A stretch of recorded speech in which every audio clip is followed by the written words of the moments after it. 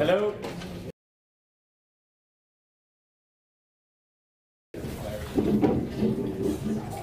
So I'm very proud to announce the next one. Terence, who works on the Ruby team, will talk about Rust and how to make it, how to use it with mruby and be Windows friendly. And yeah, you know, you come from a long way from Texas, you like tacos, and please welcome my friend Terence. Thank you. Thank you, Christoph. Yeah, so I'm here to talk to you about mruby, Rust, and Windows, probably all very niche things to probably many of you in this audience. I recently got a Windows laptop at work, so I'm pretty big on a Windows high. I did half these slides on Windows.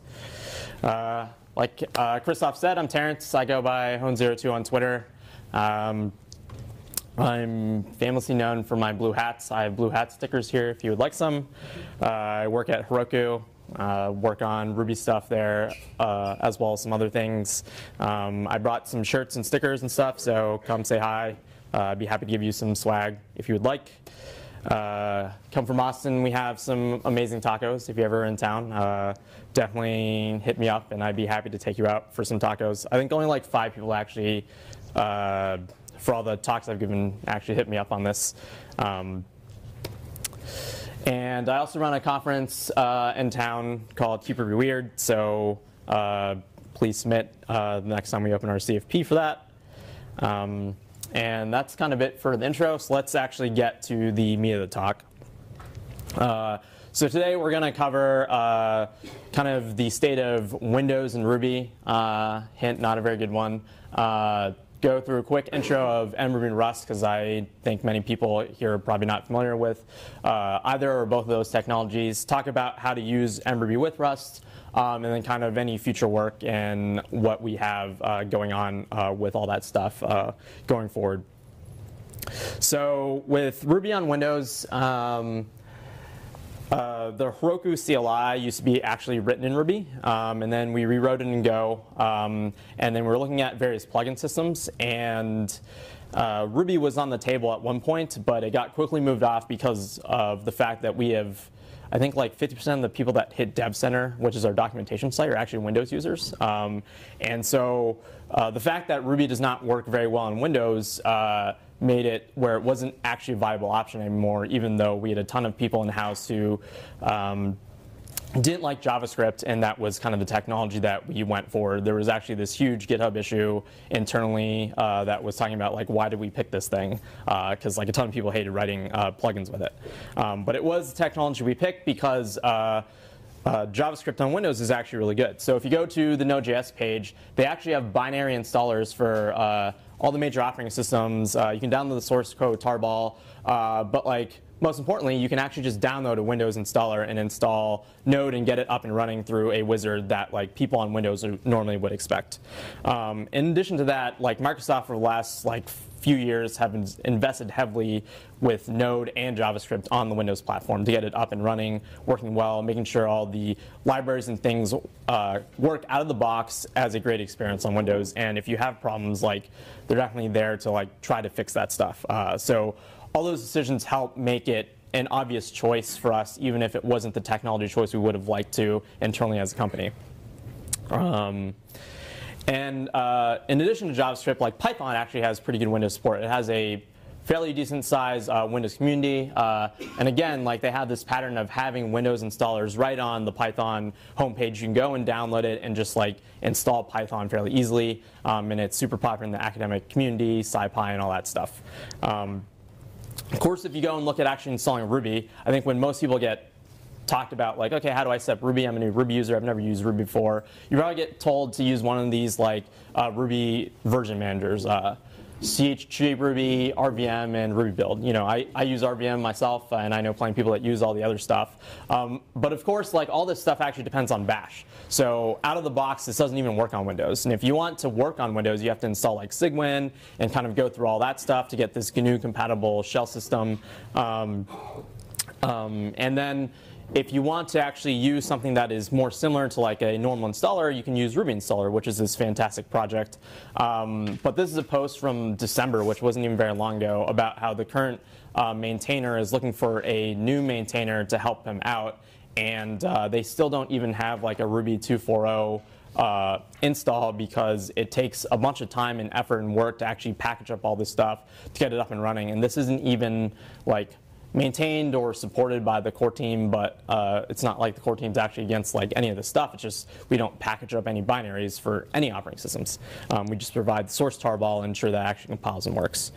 So that's not great. Like the install experience, not so good. We're really pushing Windows people away, whereas I feel like the Node and Python examples, like they're really embracing the fact that it's really easy to get up and started on Windows for that particular ecosystem.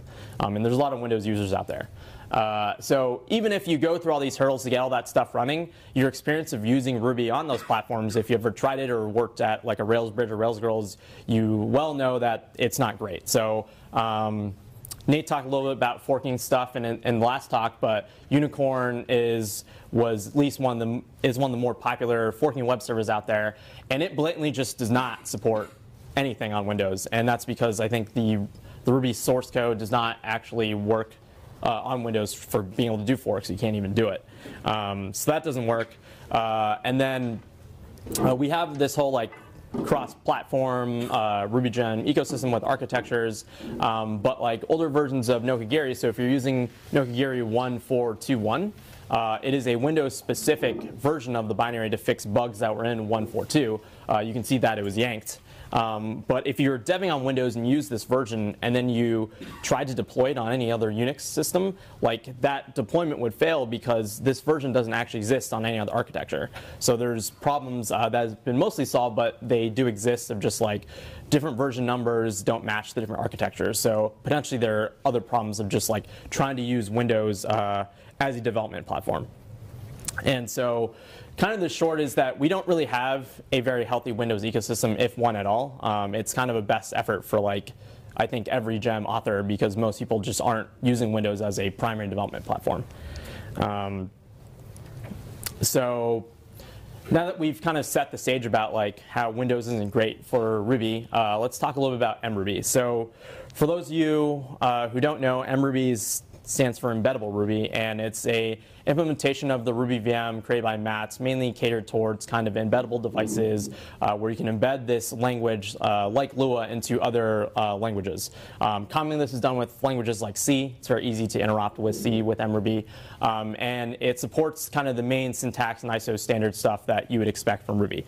But as a big caveat, since it has to actually work with a bunch of different architectures and work on embeddable devices like Arduinos or Raspberry Pis and other things that don't have necessarily a full like Unix operating system behind it, none of the like operating system level standard library things that you're used to having in MRI exist on mruby out of the box. So you don't have stuff like file or socket or any I/O built into mruby.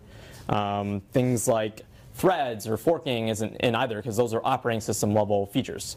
But what you do get is you get this subset of the Ruby 2.1 syntax and language, so it feels like Ruby because it is Ruby.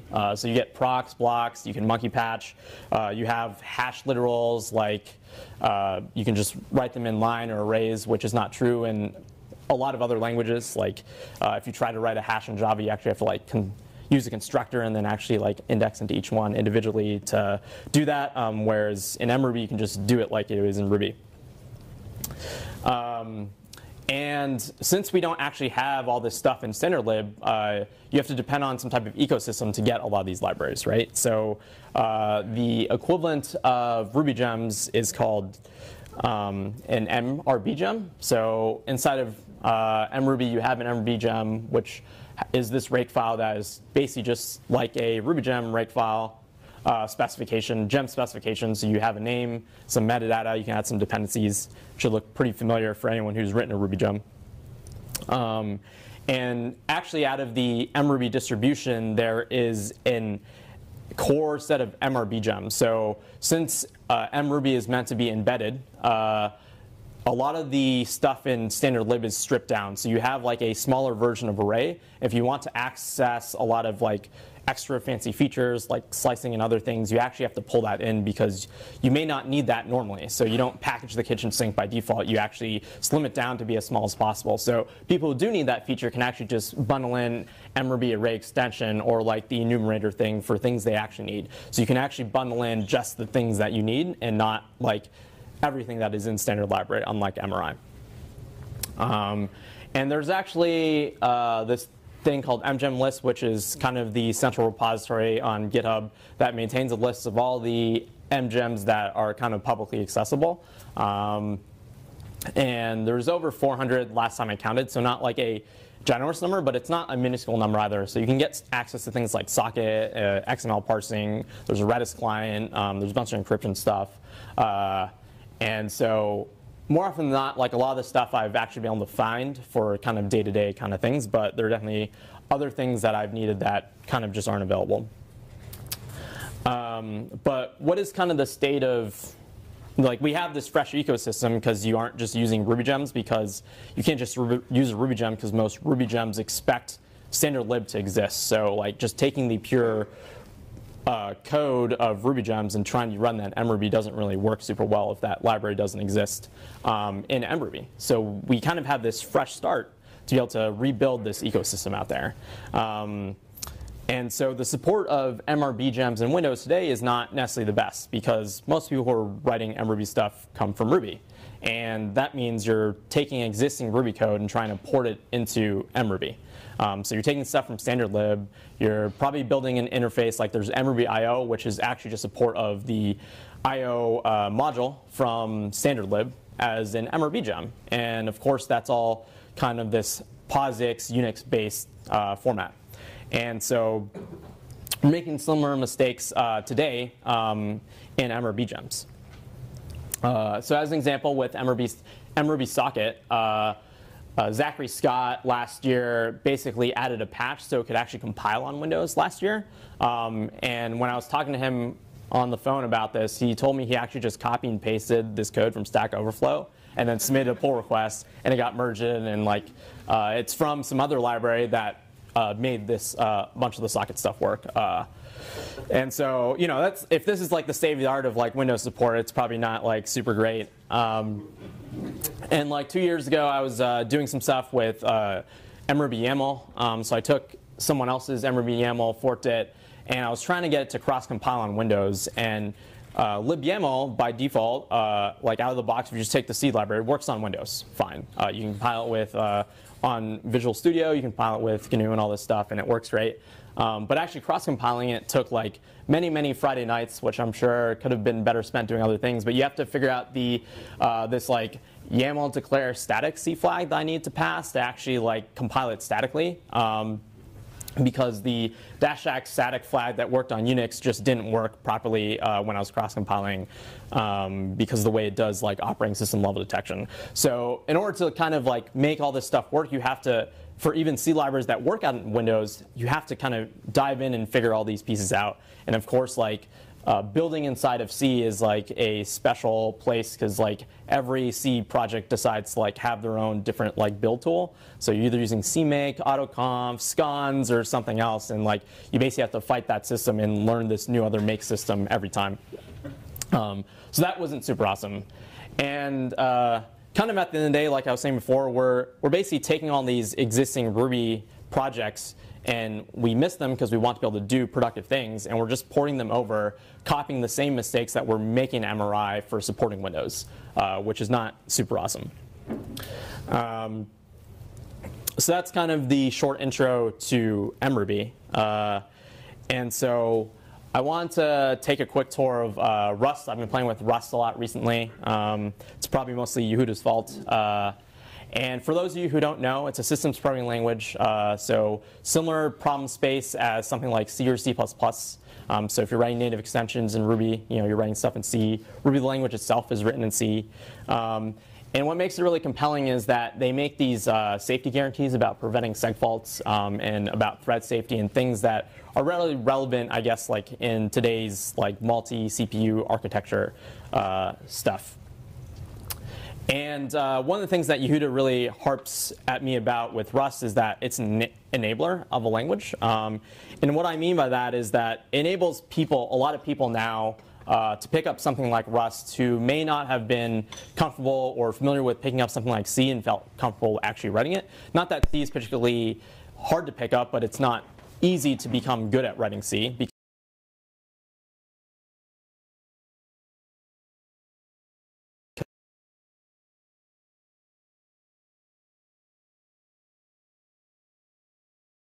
Because Rust may use only to actually write system-level programming code that works and you can feel safe about not leaking memory. And so kind of to hit this point even home even more, so Nokogiri, I'm sure many of you used it if you're using any Rails app, the XML parser that's built on top of libxml2. These are people who are pretty seasoned like C developers who are maintaining this C extension on top of libxml2. And if you just search, there are definitely like seg faults that happen. So like even people who do C on a regular basis can still make mistakes. I mean, OpenSSL, right? Like there's just tons of stuff out in the wild where this happens all the time. And these are people who program in C like every day. And so I think one of the really compelling things that Rust makes with regards to safety and with enablement is that if you can successfully compile a Rust program, it will not segfault at runtime. You may run into other problems, but it actually won't segfault. And that's a really amazing guarantee to make as a systems programming language.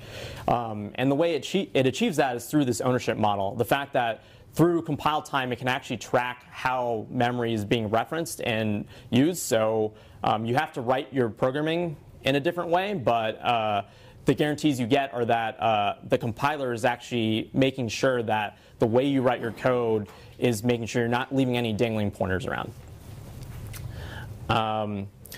And the next point that is really interesting is since it's a systems programming language, it has to be fast. And so if you've ever done any systems programming language stuff, you've probably written stuff that looks fairly similar to this. This is actual Rust code.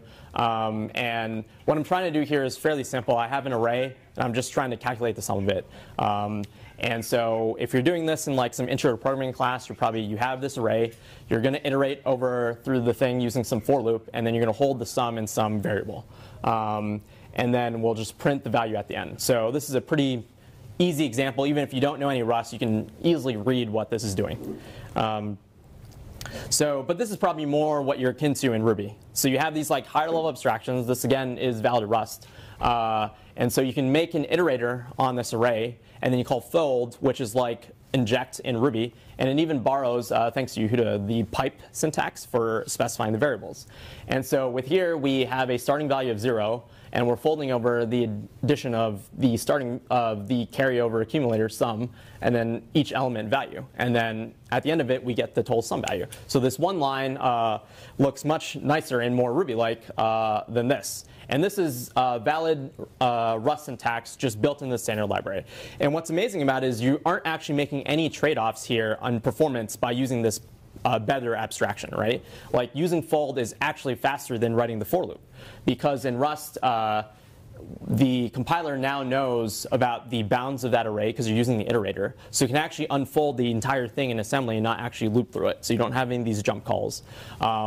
And the more information you give the Rust compiler, the more optimizations it can make. So that's what Rust means by having a zero-cost abstraction, is that by using these higher-level abstractions, you're not actually making performance trade-off like you would oftentimes in Ruby by using some of these other nicer functions to make your syntax look nicer.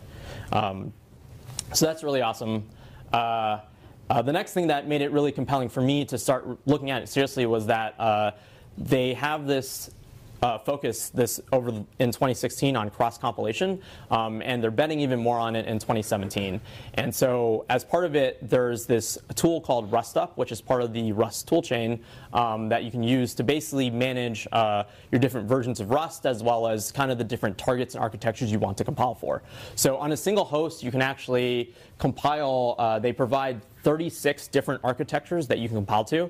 And for interest for me, they provide a lot of the major ones that I care about. So you have 32 and 64-bit OS X, Windows on GNU and Visual Studio, as well as Muscle and GNU versions of Linux. So from my single Linux host OS, I can cross-compile to all these different versions of Rust and make libraries and binaries that are compatible. And one of the other things that was really great for me was reading the Rust up README. They have this line, they have a section called Rust up on Windows. And the first line is this thing right here where it says, Rust up works the same on Windows as it does on Unix. And so that means they're treating Windows as a first-class citizen. And Rust as a project actually works on Windows and has to because Mozilla is deploying Rust as part of Firefox now. So as of last year in Firefox 48, it was the first release of Firefox that actually ships with production Rust code. And so the piece of code they extracted to rewrite in Rust was the media player. So the media player is written using Rust, and they're able to kind of sandbox it with these safety guarantees. And they have to actually make Windows work because they're shipping it with the browser. So so Mozilla, who is the kind of main steward of Rust, is betting on Rust working on Windows. So I have a lot of confidence that using this as a base technology for getting all this stuff to work will guarantee pretty good Windows support because it means all the low-level I/O stuff has to work pretty well. In addition, they have a bunch of R&D work they're doing for browser stuff in Servo that extends beyond just the Firefox stuff. And of course, as a person who's explored other languages, one of the things I miss the most when visiting other ecosystem is bundler. Like having a good package manager is actually really crucial to being productive, being able to kind of have these guarantees of like, does my code work and will it work on someone else's machine? And having visited the C world of AutoConf and CMake and all that stuff, it was really nice to know that Yehuda and Carl helped create Cargo as well as bundler. So you see a lot of analogies in both the way it works in workflow and as kind of the common paradigms we're used in Ruby. So in Rust, you have cargo.toml, which is equivalent to your gem file. But it isn't just dynamic DSL, it just uses the toml markup. And you can kind of just specify all your dependencies that you want, like you would in your gem file. And then you have cargo build, which is a command you can run on your machine locally. And this goes, like bundle install, goes in, fetches, and resolves all the dependencies you have. So I only had 2 dependencies here, but it went and fetched all the dependencies of those dependencies and created a resolution graph for me and compiled the Rust library for me. So I don't have to do this thing and then figure out how to actually build my project. Cargo build actually does all that in one step. So like bundle install, it's like the only thing I really need to know to actually get my code to a running state. So if I'm cloning out another Rust project, it's very easy to get started once you have the toolchain. And then beyond that, you have cargo.lock, which is equivalent to your gemfile.lock. And so it has the complete dependency resolution graph built into the file, so it can be reproduced on any other person's machine. So with that knowledge, like how do we combine this mruby ecosystem and technology with kind of all these nice things that Rust brings to the table for writing systems level programming things? So I think in order to kind of appreciate some of the stuff that's happening, we have to take a look at what it looks like to write an mruby gem in C, like just the default path. And this is the typical directory structure of an mruby gem. You have, in this example, just a very simple thing where I'm just trying to print hello to the screen. So in my C source code, I'm just going to return the hello string that's generated in C and convert it into mruby. So we have this C file. So inside the source directory, you can put any number of C files, and you can call them whatever you want. And the mruby build tool will actually go through and compile all that stuff for you. So here's the mruby C file that I generated. And you need these 2 classes, init and final. So gem init is basically where you kind of construct all the stuff at startup. So you're going to define your modules and classes that you want to be able to work with in C. So in this case, I am defining the hello module, calling this mruby define module that's part of the mruby C API. And then I can define any number of class or instance level methods on top of it. I can define any other classes as well.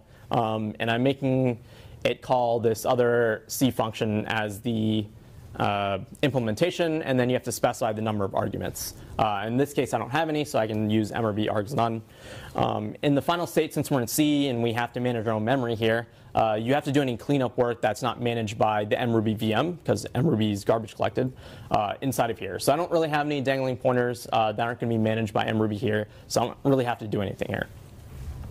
And then finally, we just have the C code that's actually being called when I call hello. And this is just a very simple thing. We're taking a C string and we're just converting it to an mruby string, and then that way it's accessible inside the mruby VM. And with that, we can actually just call hello.hello inside of mruby like it was any other Ruby code. So that's pretty nice and easy to do, and that's kind of just how native extensions or native MRB gems work in mruby. And so to make this work with Rust, one of the nice things that Rust brings to the table is it has a really nice FFI system. It's able to, at no cost, actually just generate C-compatible code. So when you're compiling Rust, you set the property nomangle above the method that you want. So Rust doesn't try to make any optimizations and knows to leave this function in that address space and not mess with any of the names or anything. And then you need to extern it to make it available as a public method.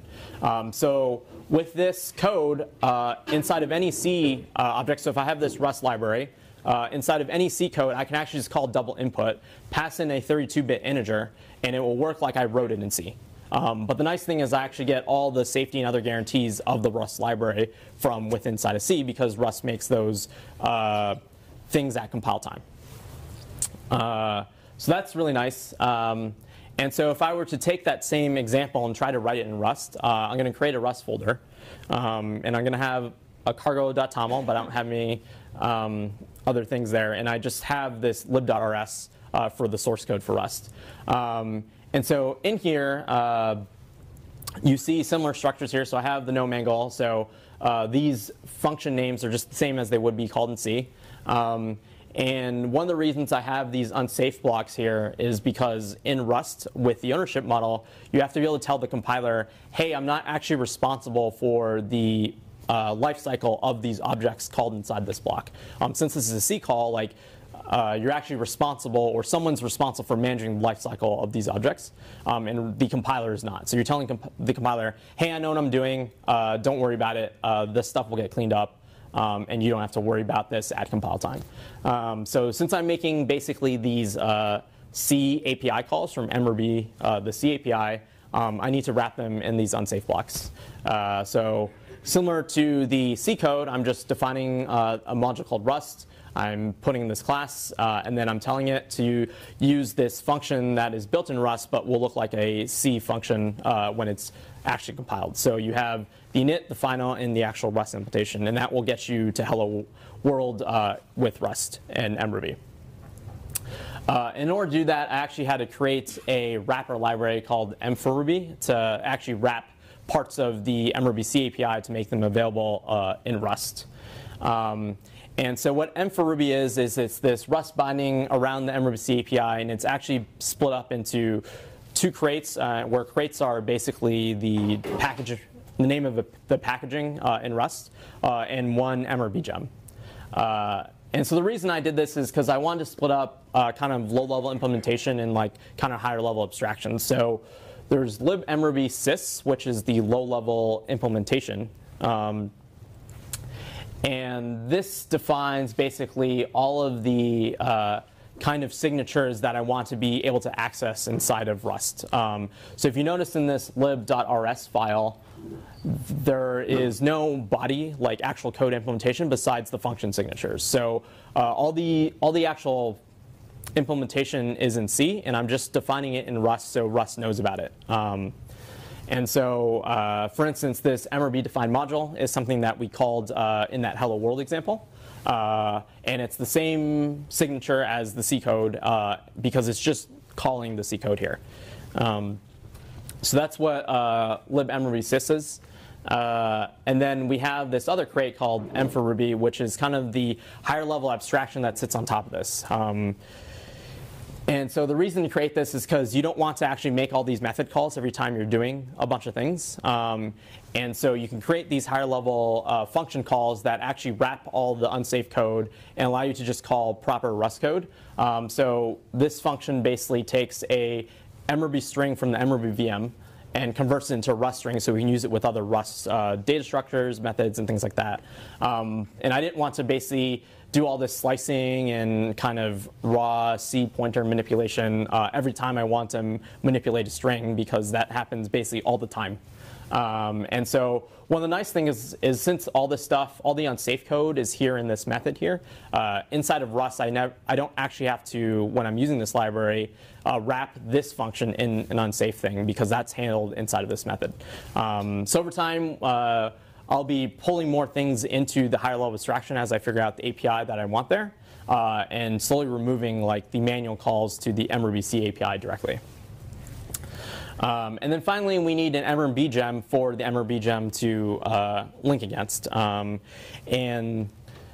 This allows us to basically use the right version of mruby that you're using locally. So it's using the right version of the API and the right headers and things, and not just some random. So if you've ever done any of the Ruby debugger stuff, like it actually bundles the entire like header stuff into the gem. And every time a new version of Ruby comes out, it like breaks the debugger because like some APIs and stuff change. So the nice thing about this is that I'm actually linking against the version of mruby that you have locally. So I don't actually have to vendor any of that stuff into my mruby gem.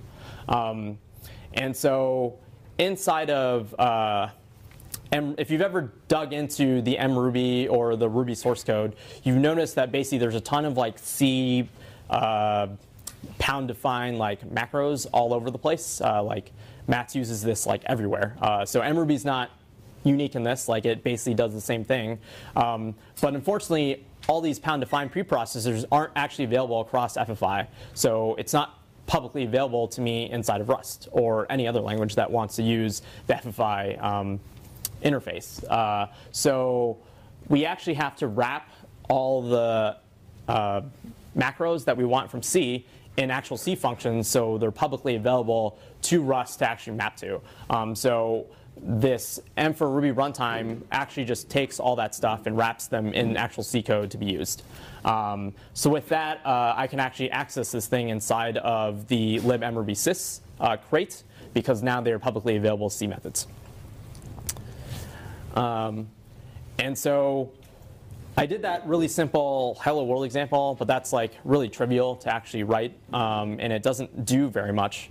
So one of the things I wanted to do was take a library that wasn't super complicated, but was actually a real-world practical thing to be done. So if you're familiar with all the .op project, it came out from the Python community, and it looks something like this. Like Cargo uses it for its option parsing. So it's an option parsing library.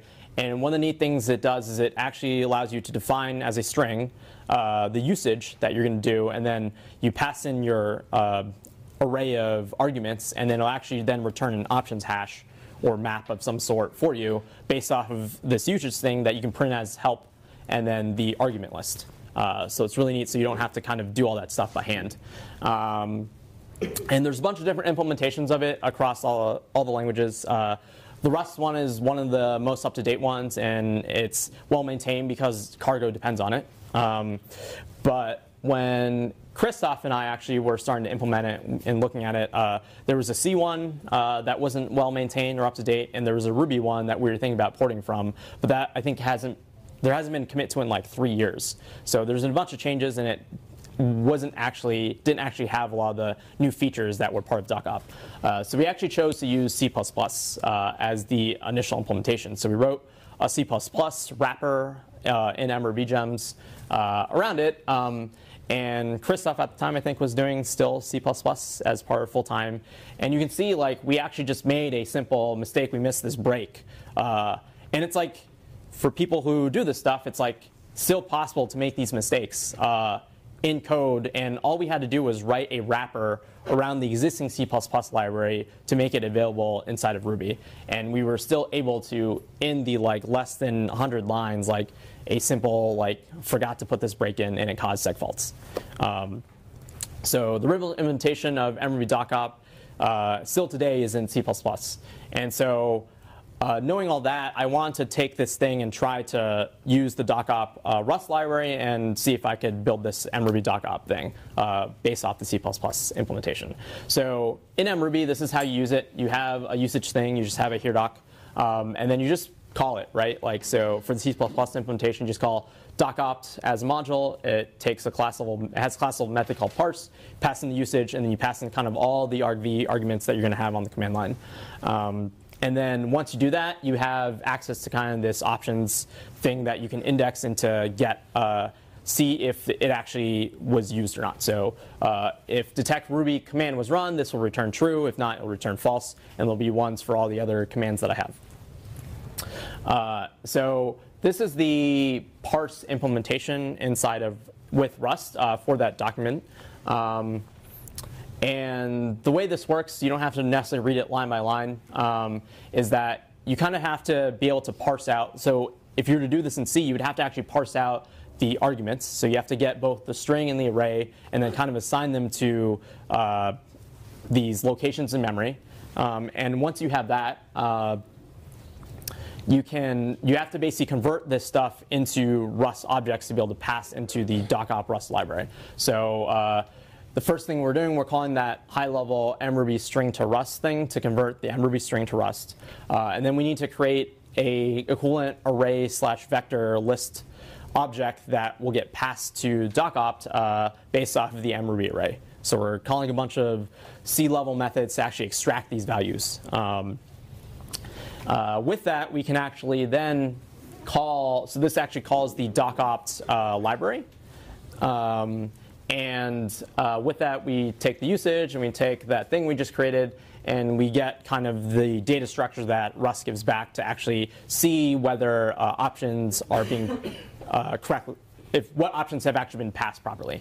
And with that, we can use the data object allocation. So this is allows us to basically store the Rust, since it's just a allocation inside of memory, it stores it inside of mruby. And so it tells Rust, well, it doesn't tell Rust, it tells mruby that, hey, we have this data structure. You don't know how to access this thing, but here, keep this in memory. And so the reason to do something like this is because you don't necessarily want to do this conversion back and forth between mruby to Rust and back from Rust to mruby all the time. Because there's a performance cost from doing that typecasting construction, basically. So in MRI, there's plenty of C extensions that do similar things. Probably the most common one that comes to my mind is nokigiri. So when you're parsing XML documents, it doesn't actually convert that whole thing back into a Ruby data structure. It actually just provides C functions that are accessible by Ruby to actually access that data structure from your Ruby code. So that's what I'm doing here. So I'm actually keeping this argv map a Rust data structure around, and then I can access it as if it was a normal Ruby data structure.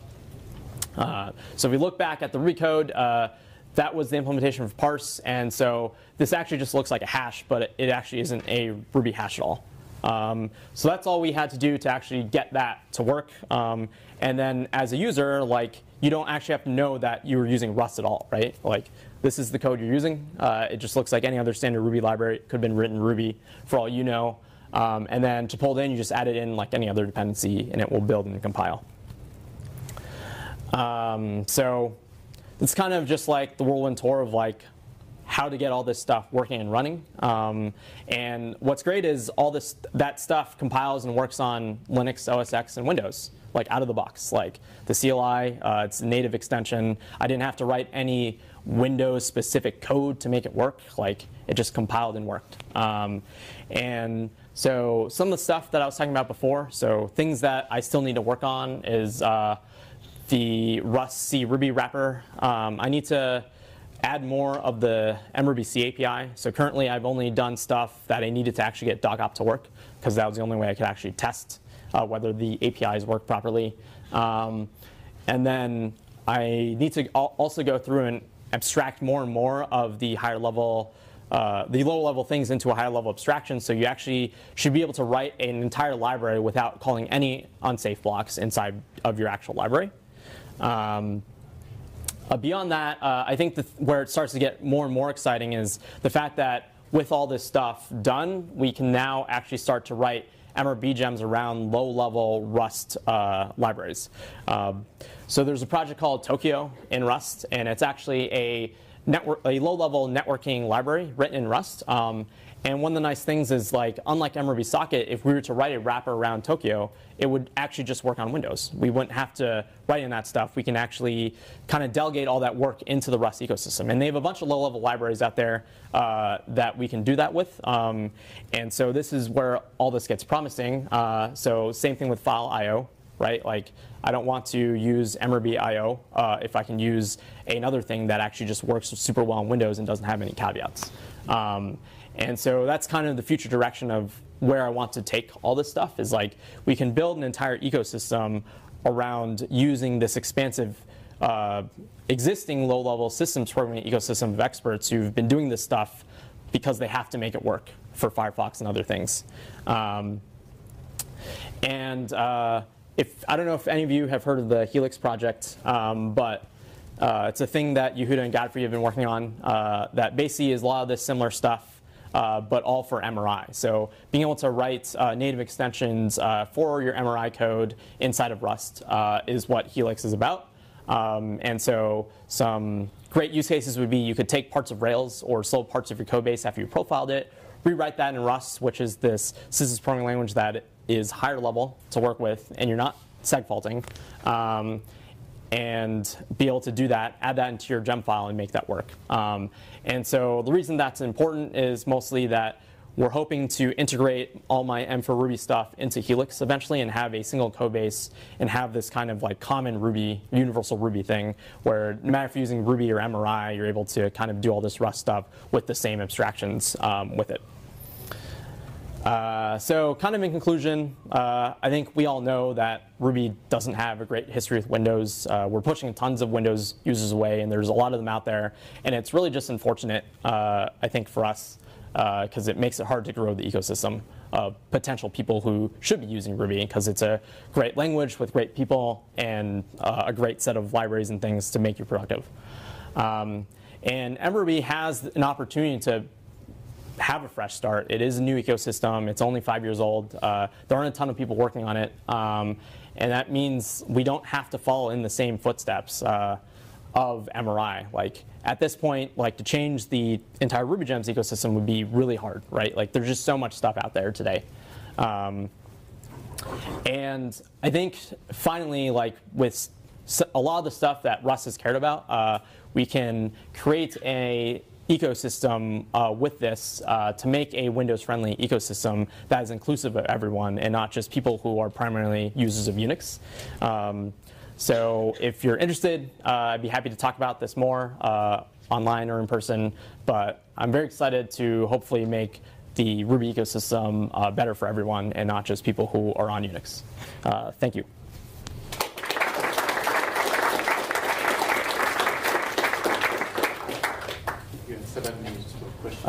Questions? I have 7 minutes. Yes? Is mruby from scratch rewrite or port of MIR? It's written from the ground up. So it doesn't... one of the benefits of doing that, besides... So you lose tons of backwards compatibility. But one of the benefits was that the mruby C API is significantly better, cleaner, and simpler than the Ruby C API. So you don't have all the sacred cows that you do in Ruby today. And that also means my work for the M4Ruby stuff is significantly easier than Yehuda and Godfrey's work for Helix, because the Ruby C API was built like 15 years ago. And mruby was given the chance, like Matt's was like, well, if I could do it again, how would I do it? And so there's some nice things that you see in the C code if you've looked at both of them, where you're like, yeah, that kind of sucks that you can't change that. So yeah, to answer your question. Yes? Can mruby instead of a subset of Ruby the base of Ruby? So your question was, could mRuby become the standard base for Ruby instead of a subset of it? I mean, I feel like if you were to do that, you'd be basically replacing the entire ecosystem there. And that doesn't mean it's impossible, but there's a lot of stuff that has happened in Ruby, and you'd be throwing stuff like Rails and Rack and all that stuff out the door. But I mean, in theory, like if you had common Ruby stuff, there is a potential, I guess, like vision where you could write code that works on both MRI and mRuby. And in that state, I think that would be significantly easier. But that's nowhere near close to where it is today. Yes? Is there motivation to put more core features of mRuby into Rust?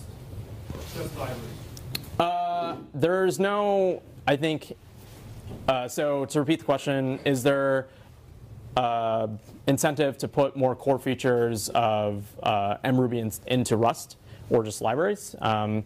And as far as I know today, like there's no incentive on the core team for, well, there isn't really a core team in mRuby. It's really just Mats and people who are helping him. But there's no like incentive because the whole team is like, everything's built around C like it is for MRI. Like I think all the core level stuff is going to maintain its C nature, and there aren't really plans to change that. I'm hoping with some of the stuff, if we're able to deliver on half the things that I've talked about in that last part of my talk, that there will be an interest in the ecosystem to embrace stuff like Rust and make it easier. But yeah, there aren't really any incentives internally to kind of change where things are today. No other question? Yeah, please. Yeah, does the mRuby VM can it be compared to the MRI VM, or like speed-wise, and are there big differences? So the question was, can the mRuby VM be compared to the MRI VM speed-wise and other differences? Is that? Yeah. Okay. So there are definitely a lot less people working on mRuby, and since it's written from the ground up, it's very different. I think by intentionally, since it's embedded, it has different constraints. Nate touched on this, I think, in the Q&A, about just like how Ruby is kind of this very general purpose thing, and you have very opposite kind of use cases, right? Like you have the Rails app, which I think like 80% of the people that probably do Ruby are using it for, right? Like whether it's Rails or some other type of long-running daemon process that's very Java-like, right? And those constraints and concerns have very different defaults than you want if you are IMA script. Like at Heroku, we use, as part of the build pack, like Ruby, and it's a very short-lived process, right? Like it runs maybe 15 minutes max, and then we kill it if it runs longer than that. And so it definitely doesn't run nearly as long, and it's not allocating nearly as much memory, doesn't have kind of the same constraints, where things like in Rails, fast boot up time is nice, but it's not a hard requirement, whereas like fast boot up time for a scripting thing is actually super important. So I think mRuby is not designed in nature to be run like it is for Rails. And so it makes a lot of trade-offs with even the data structures and stuff. Like data structures, like when you allocate an array in mRuby, it allocates significantly less space, and it takes up less space because it has to be able to be run on an Arduino, right? Like it has those kind of constraints. The benefits of that is if you're using mRuby for things like tooling or scripting and things like that, you get massive speedups because it takes an order of magnitude less time to boot up an mRuby VM than it does an MRI VM even before you pull Ruby gems in, right? And not to mention the fact that since you can compile stuff down, you actually don't have the require load problem, which you do on MRI. The flip side of that is the runtime doesn't have nearly as many optimizations in the garbage collector or other things. So the MRI garbage collector is way more mature. It's been around a longer time, and it has to have adapted and evolved for the Rails use case. So there are, I think, things where people are looking at like running mRuby as long-running things, but it's for like IoT devices, which definitely have totally different performance constraints than running them on like a bunch of racks, right? Like to power like the next Google or something, right? So. Hope that answers your question. It takes. Awesome. Thank you yeah. very much. Thank you.